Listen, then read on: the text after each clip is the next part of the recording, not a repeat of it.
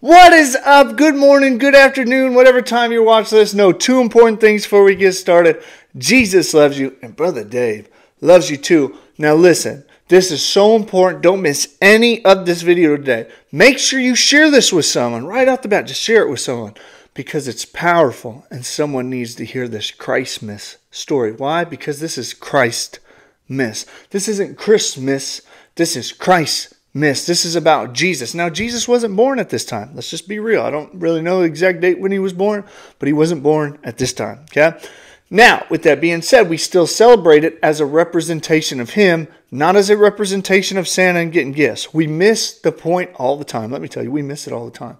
We're like, oh, we got to get our kids gift. And oh, if we don't get our gift. I mean, I've watched listen, depression, suicide, debt, all of it's at an all-time high right now because people freak out during the holidays because they think if they're not getting their kid the brand new iPhone 18 or 15 or 16 or whatever, that, they're just a horrible parent.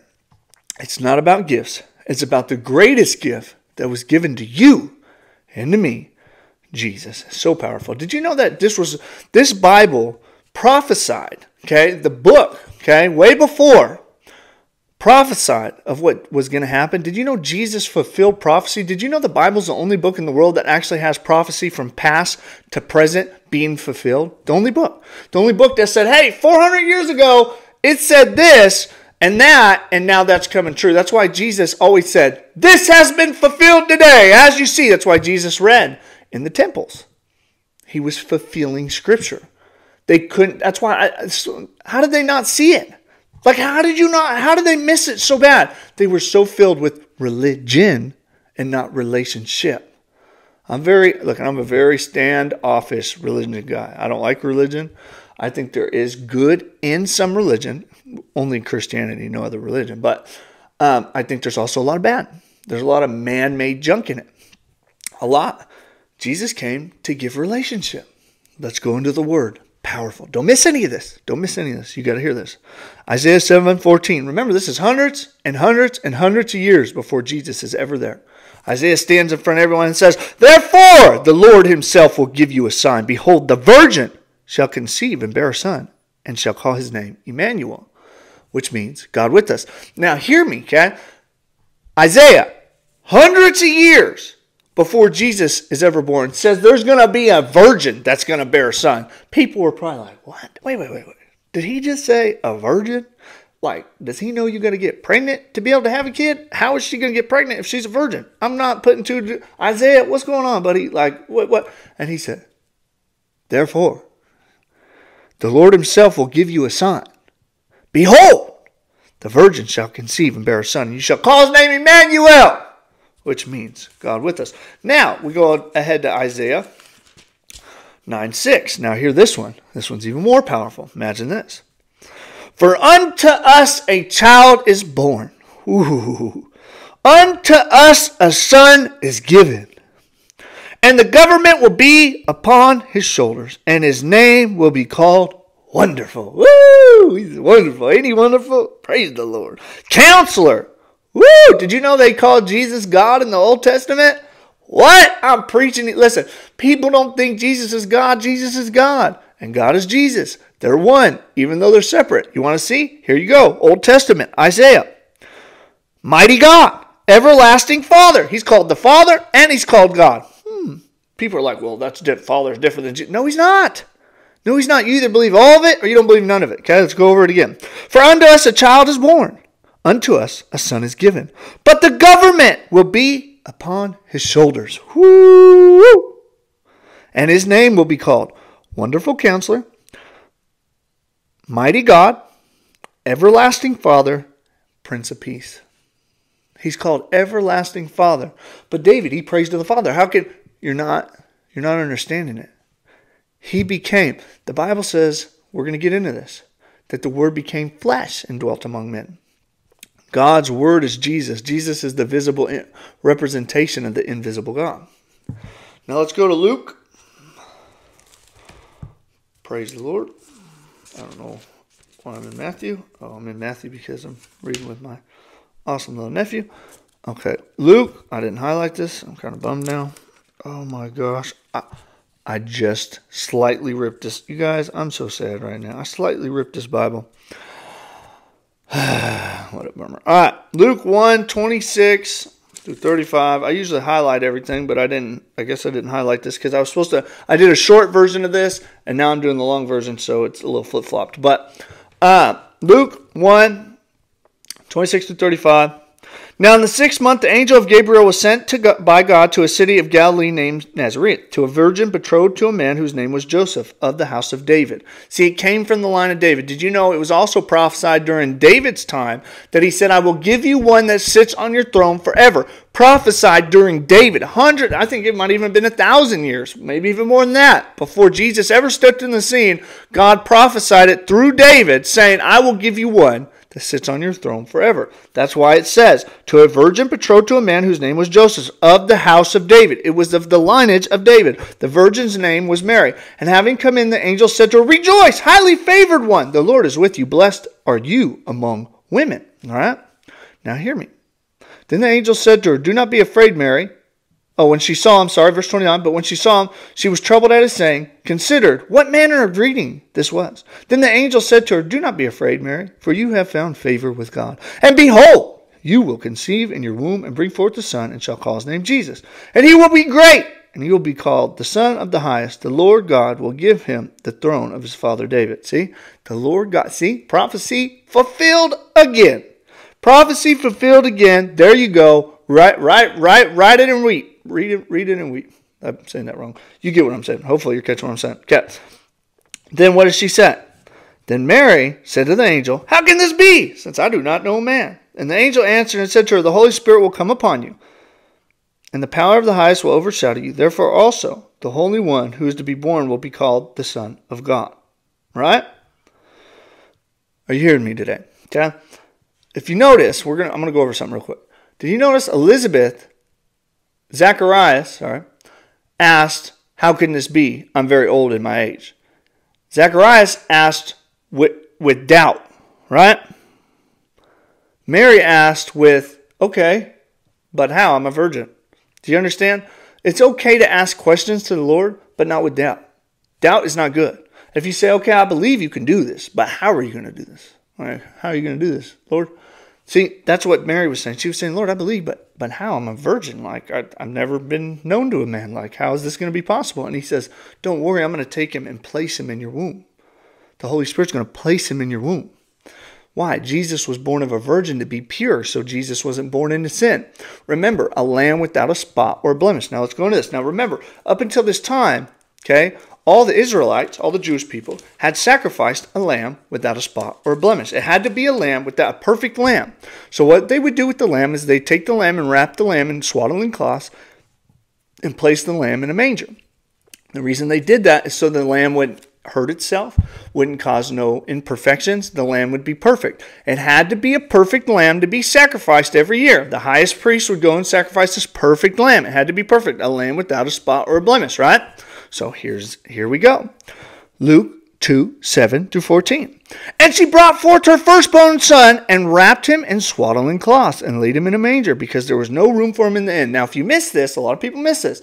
They're like, oh, there was no room for him in the inn. He had to be born in a barn. Think about this. The creator of everything in the world had to be born in a barn. First off, crazy, right? But it was more purpose than that than we realize. It was a representation of the lamb being born without a spot, without a blemish, being placed in a manger as they did with actual lambs. It was a representation of what had been going on for years. Do you understand that? This is what I'm talking about. So if you look at the beginning of time, this had been prophesied through sacrifice, okay? Sacrifice animals. People couldn't even stomach. Listen, the people that are around these days couldn't even stomach the sacrificial stuff that went on in the past. I'm talking about, they said the streets ran with blood. You look at Solomon's time and King David's time, they said the streets ran with blood from all the sacrifice. I mean, we have no concept. People are like, oh, I don't want to see that little animal. People have no concept because they've been too cushy for too long, you know? Like everything's just cushion, you know? No big deal. Like people don't even realize, like people don't even know how to, I'm not getting to that. Thank you, Lord. Lord said, stay on track, David. Praise the Lord. All right. So, verse 8. Now there was in the same country shepherds living out in the fields, keeping watch over their flock by night. And behold, an angel of the Lord stood before them, and the glory of the Lord shone around them. And they were greatly afraid. You notice A lot of the times when angels come, people are afraid. You notice that all the other false gospels in the world that people create, that they seen an angel, they were never afraid. What does the devil come as? An angel of light. All right, let's continue on. Then the angel said to him, do not be afraid, for behold, I bring to you good tidings of great joy, which will be to all people. For there is born to you this day in the city of David a Savior, who is Christ the Lord. And this will be a sign to you, and you will find a babe wrapped in swaddling cloths lying in a manger. And suddenly there was a great angel, a multitude of heavenly hosts, praising God, saying, Glory to God in the highest, and on peace on earth, and goodwill towards men. All of heaven watched Jesus, who had been around since the creation of time, get placed in a woman and to be started out as a baby. All of heaven's like, dang, this is crazy. Like, I knew the Lord was like wild, but now he's getting put in a human. Have you seen what the humans do down there? They're savages. They're savages down there. Like what? And he's going to go be placed in one of their wombs and be at their mercy? Lord, you hardcore. We don't. I mean, he's hardcore. Think about it. The creator of the universe got placed in a woman's womb for you, for me. Are you hearing me? Are you hearing me? We don't grasp that. Christmas is great with family and gifts and all the great things that come along with it, sure. But when we miss the point that the creator of the world came down and got put in a woman, I've been a wretched sinner in life, okay? And most people find it hard to realize that someone can become so new in a creation that all old things have passed away and all things have become new. But I only became that through Jesus coming down and being placed in a woman. For me, let's not even talk about you, but for me, do you understand? The creator of the world, I mean, grasp it, got put in a woman to pay our price, to do what he had, to suffer through pain. And this is someone who, this is, I shouldn't say someone, but this is the one, thank you, Lord, that has always been and always was and will always be.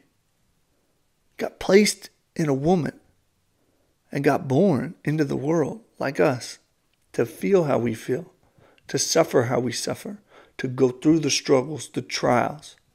People have there's no other story in the world. There's no other religion in the world. Every other religion in the world is about what you have to do to be saved. Christianity is the only one in the world, the only one that says, hey, it's what's been done for you to be saved. Wow. Wow. Wow. I don't even know what to say after that. I mean, wow. All right, let's go to John chapter 1, verse 1. In the beginning, now we're going to talk a little bit about Jesus and where he was in the beginning, was the Word. The Word is Jesus. Hear me. And the Word was with God, and the Word was God. He was in the beginning with God. All things that were made through him, and without him nothing was made that was made. In him was life, and the life was the light of men. Hear me today. And the light shines in the darkness, and the darkness did not comprehend it. So he is the creator of life. Then he gets placed in the creation that he created. Think about this. And he gave himself for the creation. Most people, okay, wouldn't give their life for anybody. I would. I would give it for someone that hated me, honestly. I really would. Because I know where I'm going. And I know I would love to get that martyr robe. There's a martyr robe I really want. I'm ready to get my head chopped off for it. Whatever I got to get. I want my eternal martyr robe, you know. But here's the thing. I would die for anyone. Not many people would. Most people would be so self-centered in their own lives that they would get in a fight over someone cutting them off in a drive-thru. I've watched it happen. Get killed over this stuff. Think about that. Think about that. I got into it with a guy, Kidoba. Okay, this was like a week ago. Okay, and if Jesus hadn't paid what he paid for me and born on this amazing day, I would have never done this. We both pulled up hand in hand with one another. Okay, pulled up. I didn't know if he was going. I was starting to get frustrated. There was someone behind me. I was trying to back in. He was sitting on the other side. So I just yanked around him. All right, yanked around him. He yanked around me. He was looking at me. I was looking at him like, what are you doing? And he's looking at me like he wants to take my head off, okay? I hop out the car. I'm on the phone with my sister. He's out the car. He's out the truck, ready to fight me. He's yelling at me. I don't know, a bunch of cuss words. And I said, hey, man. Luckily, usually back in the day, I would have been hot. I would have been ready to fight. And this dude, you could just tell this dude, if he hits you, it's going to hurt, right? But back in the day, I would have definitely put up for sure. And I hop out the car, and he starts yelling at me. And I go, brother, it's just a misunderstanding. I said, I just didn't know what you were doing. You didn't know what I was doing. It's no big deal. He's like, oh, man, I thought you were flipping me off. I said, no, brother, I wasn't. And my sister's like, tell him Jesus loves him. I said, hey, Jesus loves you. And you could just tell it hit him. It hit him hard. So when I go into Qdoba, I'm telling everybody, Jesus loves you. That's where I am. That's how I do it everywhere I go. I always tell everyone Jesus loves them. Because you just don't know what people are going through. And especially, show love to people behind the counters. Everyone's so rude. Show love to these people, okay? They're just, even if they don't do things right, show love to them, okay? I mean, you were there. Everyone's been there. So I'm in Qdoba. The Lord tells me, pay for his son. His son comes in, pays for his son's burrito. I said, all right, Lord, no problem. I pay for his son's burrito.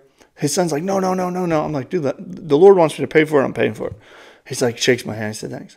We walk outside. He walks out. I walk outside. As soon as I walk out, I can kind of see the dude there, but this girl starts talking to me about, she's selling this stuff for suicide stuff. And she's trying to sell this stuff, and I'm like, yeah, I try to help out anyone I can. And so I figured, I'll give her some money and help out. It's for people preventing suicide. I'm for that. I struggled with it for years. I'm all for helping that.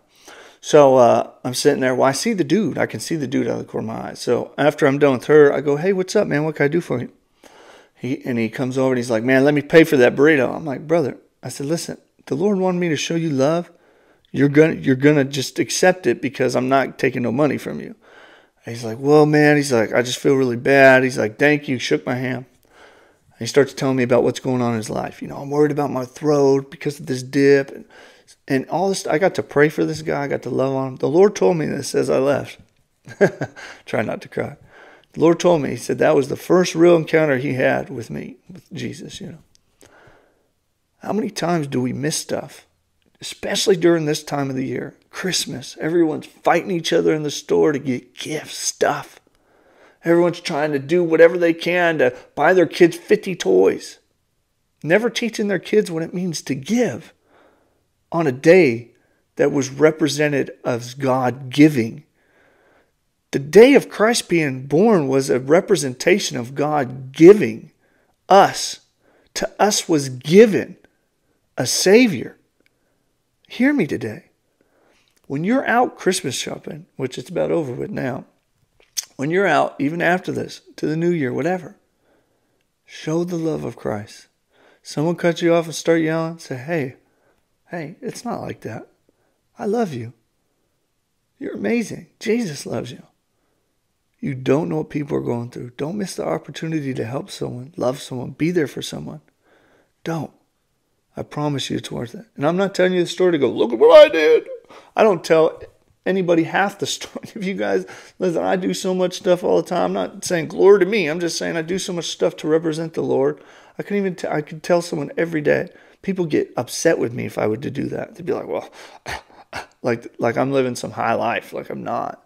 I'm just living a Christian life, a Christian life, a representation of Christ in me. So here we go. John 1:14. And the Word became flesh and dwelt among us, and beheld his glory, and the glory of the only begotten of the Father. The only begotten. Begotten is set apart. So everyone's like, well, he was, you hear about the sons of God and all this. Listen, there was only one begotten. Begotten means set apart. It means there's no other like him. He's the only one ever. There's nothing comparing to what he is and what he did and how everything. He's the only begotten. So right here, John 1:1, in the beginning was the Word, and the Word was with God, and the Word was God.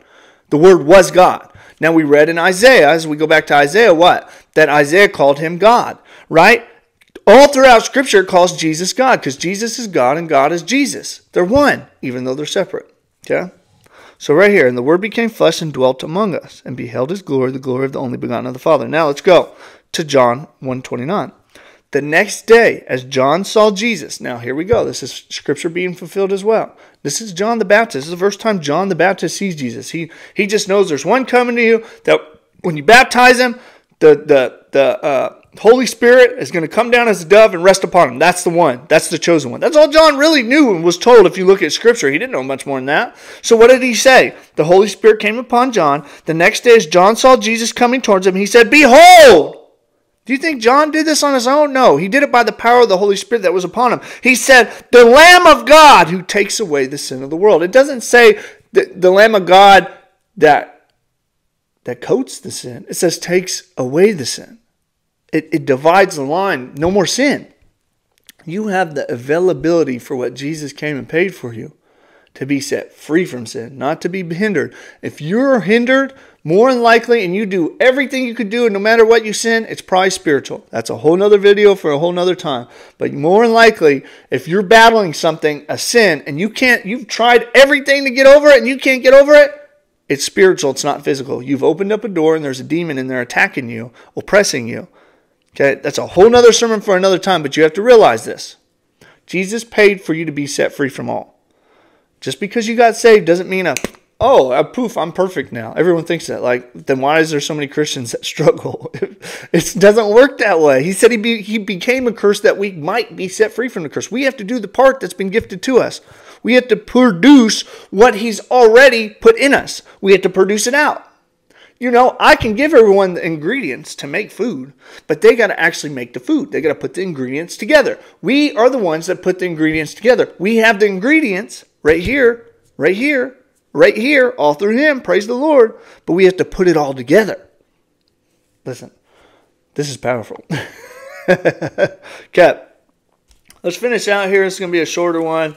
I know everyone's, having a good time with the other family, or at least hope you are. John 3:16, everybody knows it. For God so loved the world that he gave his only begotten Son, that whoever believes in him should not perish, but have everlasting life. Let's read verse 17. For God did not send his Son into the world to condemn the world, but that the world through him might be saved. Why does it always say might? Because the decision depends on us. Do you know that God sends no one to hell? We send ourselves. We send ourselves by not choosing him and following after him. The Bible says you must deny yourself, pick up your cross, and follow after him.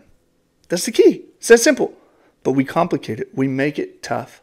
We make it hard. It don't have to be hard. It does not have to be hard. I promise you. So hear me today. Jesus came to be born, fully God, coming down to be at the mercy of his creation, to pay our price, for us to be set free, for us to become what he created us to be. He paid for us to become as we were at the beginning. He didn't die and rose from the dead just for sin. He did it so we could become what we were created to be in the beginning, with full dominion over the earth, full ruling, with being able to be a joint heir to the King of Kings and Lord of Lords, to be blessed with every spiritual blessing in the heavenlies. There's no greater blessing than stepping into Jesus. He has more for you. Listen, there's no other God in the world. Okay, well, first off, there's no other God, period. But there's no other false God out there that claims to bless you for you just doing what you're told. The Bible says, hey, if you do this, you'll be blessed. Hey, if you do that, the Lord wants to bless you. The Lord says, hey, if you do what you're already commanded to do, I want to bless you on top of it. After I've given my life, after I paid your price, after I've done everything I can do, there is no justification and no excuse. God sends no one to hell. We send ourselves there. We have every availability in the world to turn to him before we die. He gives every opportunity. He gives every choice. The creator of all came down and became what? He became what? Man. Went through our struggles as man. And then died and rose from the dead to be exalted above the heavens. Think about that. A name which is above every name. At the name of Jesus, every knee shall bow and every tongue shall confess. On earth and in heaven. So I'm going to end that with that today. Remember this season. It's Christmas. It's not Christmas.